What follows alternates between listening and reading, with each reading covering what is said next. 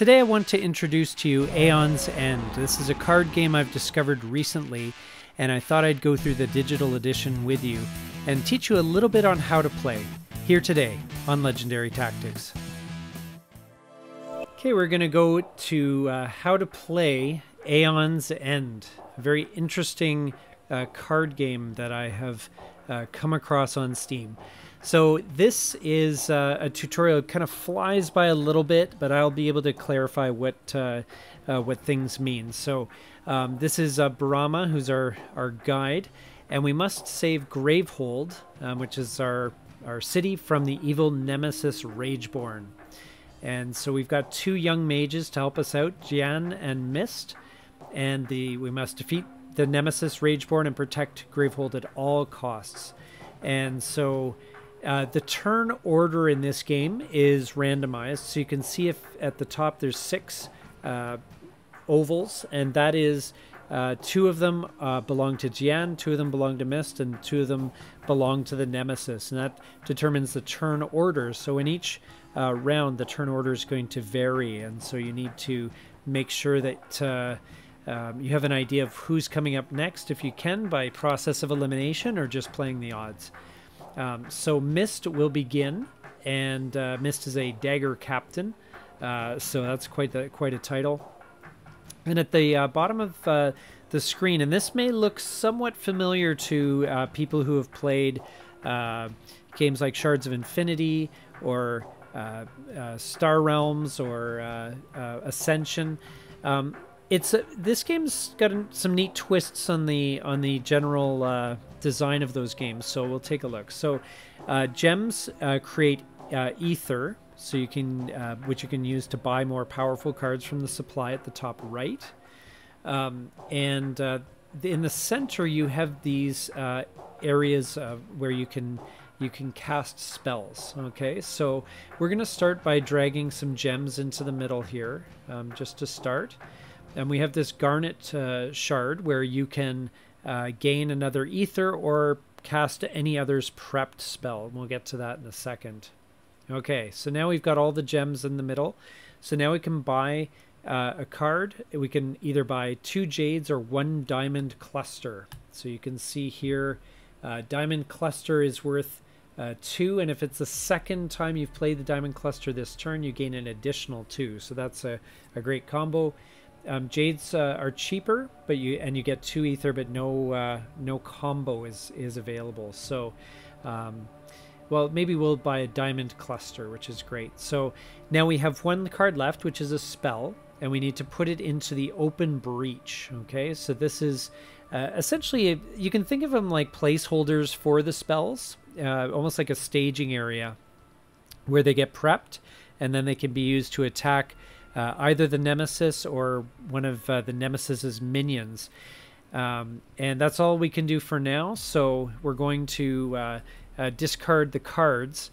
But just before I do, I'll just mention this center area, the breaches. So you can see open and focus. So focus is essentially a partial payment to open the breach a little bit. Open is to open the whole breach and then allow you to cast multiple spells into, and put them into that staging area, the breach, and then casting them from there. So the other important thing is here, and I think the tutorial is going to mention this, is that everything gets discarded at the end of your turn. It's interesting though, because the deck does not get reshuffled. It just gets flipped over, so the order in which you discard is actually going to matter, which is again a neat twist. So his turn is next. Now it's the Rageborn's turn, as you can see, the next oval at the top, and so the Rageborn's about to attack. So we draw the Nemesis deck, and this says unleash. Gravehold suffers 3 damage. So Gravehold's up there at the top. You'll see that it almost looks like a drop or a guitar pick or something like that. The green one is the health of Gravehold, and the red one is the Nemesis's health. Now, Unleash adds a Fury token, which we'll get to. Gravehold suffered 3 damages and is now at 32 life. So we need to fight back. So let's see who's up next. So Gian is up next. And Gian was made an orphan by the Nameless. So that's a bit of backstory. So as with Mist, you play gems to gain ether, gain more cards, prepare spells, and you can do it in any order that you wish. So there are 2 open breaches for Gian. So for her, we can put the 2 spells in there ready to fire off next turn. And we can play 3 of these. Now, we can, if we use this card to gain a gem, then we have 4 to spend. So we can get a gem, in this case a diamond cluster. Now there's only 6 left in the supply. There's a limited number. So that's an important thing to realize. You're going to have to balance out these cards across your characters. So, all right. So we've each had a turn. There's 3 ovals remaining, so in this round. So we'll see who is up next. Now we're going to end the turn, drop our cards, and it actually turns out to be Gian's turn again. So now that can happen with the Nemesis as well, where the Nemesis gets 2 turns in a row.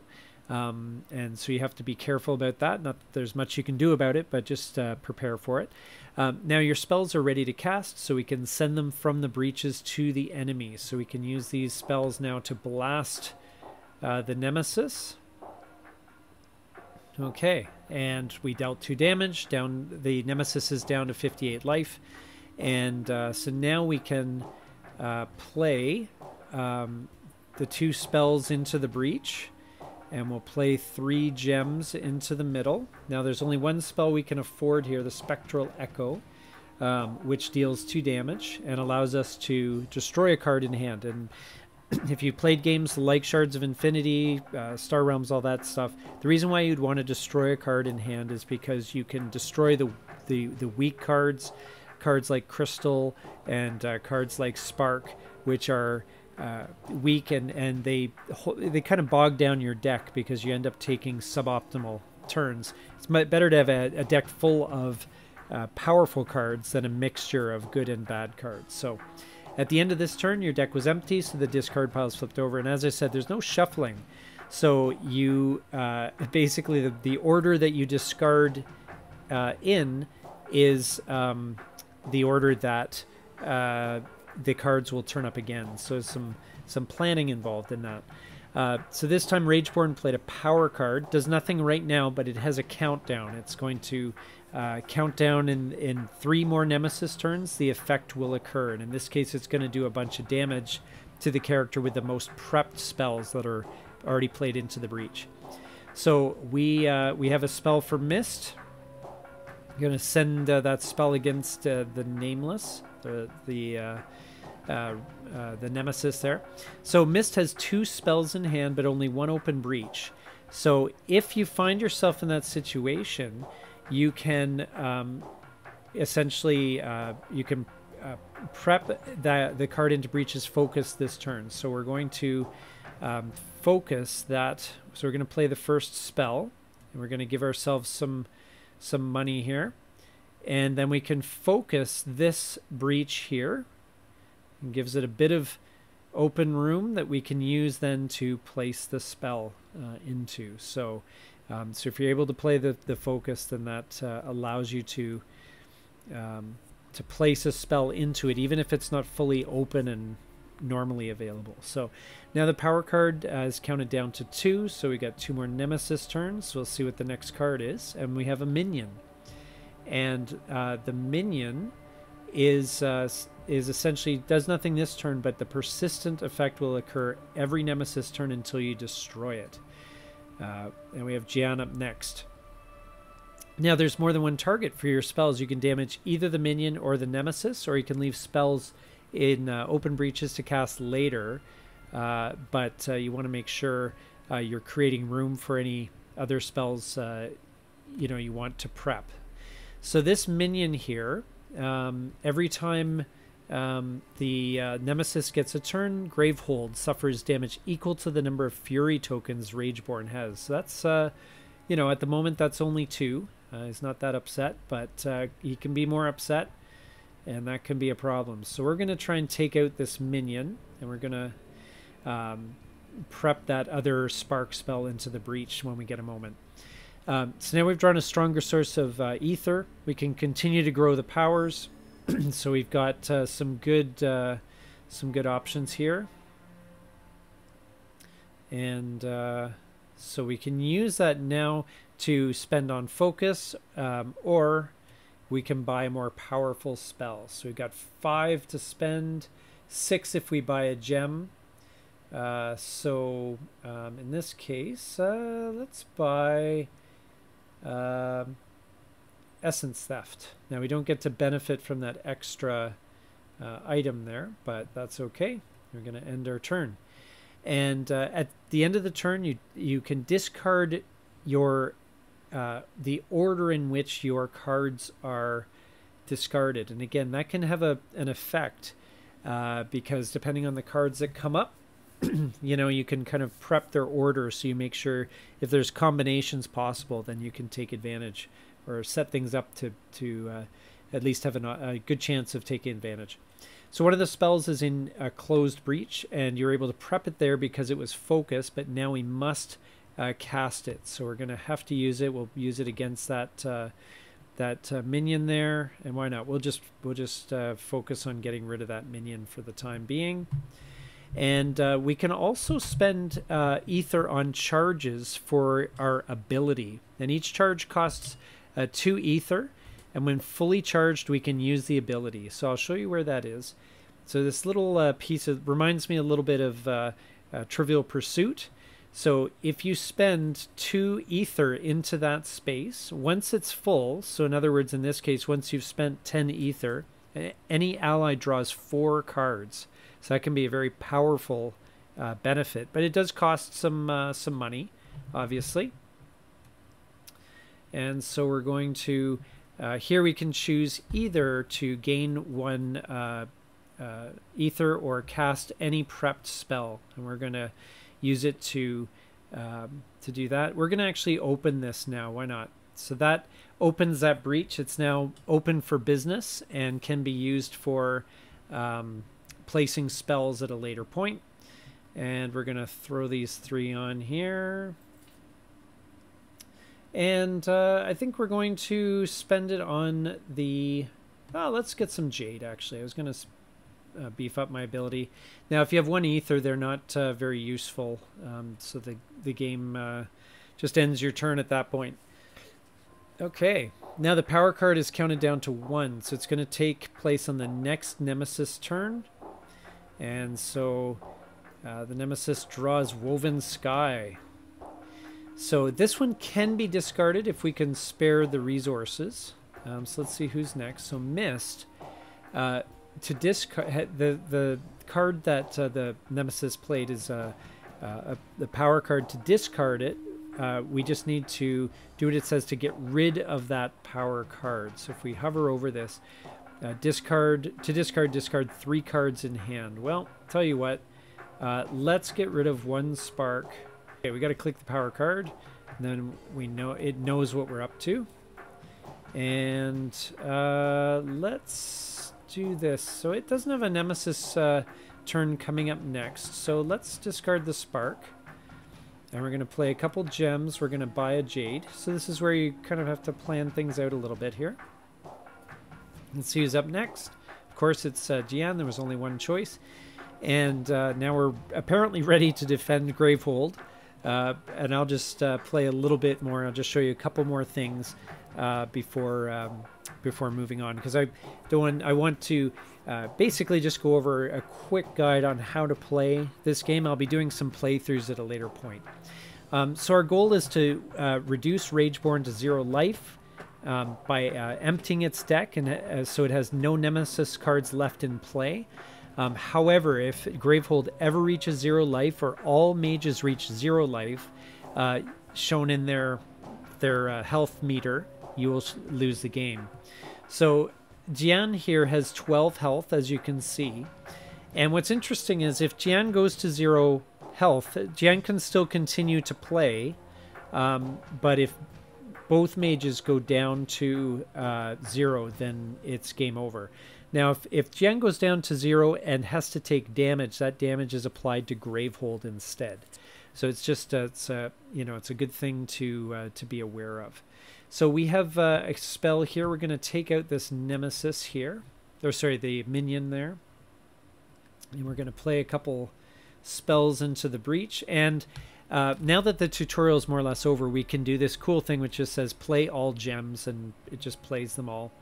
And so we can choose another spell. We're going to take this one here, and then we begin another round. So you can see how this game plays out. Rageborn gets an attack, and the player with the most open breaches suffers 3 damage. So that is Jian. Actually, they're tied, so we can have the damage applied to whoever. Mist is going to suffer the 3 damage.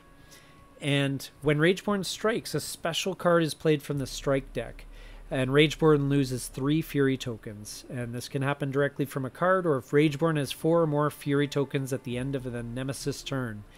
And when Rageborn unleashes, it gains 1 Fury token. So you can just see in this card, it's going to unleash. And it's going to unleash a couple times here. And build up some Fury, which can affect other future cards here. So, okay, so we're going to draw that into the breach and play all the gems. Now here we're going to look and see. I don't think we get a lot of value out of that prepped spell, so we're going to gain an extra thing here. We're going to grab one of these powerful spells here. They've got some really neat one, especially this one's really powerful if you have some opened breaches. This one allows you to play 2 ether to cast any player's prepped spell and do 2 damage. This one deals 3 damage, and you can discard a card in hand. If you do, any player gains 1 life. So there's lots of cards of Spectral Echo. Destroy allows you to destroy a card in hand. You'll learn the icons gradually before too long. They're pretty straightforward. But the gems at the top, and then they have these 2 kind of more economic cards. So this one allows you to focus any player's breach, or destroy this, and Gravehold gains 3 life. This one gains one charge, and any ally gains 1 charge. That's 1 slice of the pie there. So tell you what, let's open this this breach here. Now we can play 3 spells, and that could be really powerful. Now it's waiting for me to decide what order I want to discard these cards in. I'm not experienced enough at the game yet to give you any advice in that department, but it's a neat kind of thing. So we're going to do this, and we get to destroy a card in hand, removes it from the game entirely. And as I said, you want to get rid of cards like Spark and the crystal, the weaker cards, and make your deck much more efficient. Okay, and so we're going to let's see, we're going to prep these spells and play all gems, and we've got 3 to spend, 4 if we buy a gem. So let's buy a gem. That's good.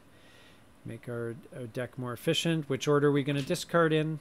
Okay, and so you can get a good sense of the feel of the game here. I'll just finish off this round just so you can see how it all plays. But all right, we're going to cast this spell. We're going to prep these 2. We're going to play all gems. It gives us just 3 to spend. We're going to spend it on a pie piece here. And last one up is Jian. And there is this one here where we can discard a card, and we'll discard... let's discard one of those. And now Jian or Mist gains life. We'll give it to Jian to even things out. We're going to cast this spell to blast the bad guy. We're going to restock the spells here. Play all gems and take a pie piece. Jian's ability, you can cast a prepped spell twice, which is pretty good. Okay, and that's basically the game. Just so you can see, it ends up being kind of a massive battle, like a giant, epic kind of thing. So, but just to give you an idea of how it plays, this is basically the idea. So anyway, hope you got some value out of this video, and if you did, please take a moment to like, comment, and subscribe down below. And we'll see you here next time on Legendary Tactics.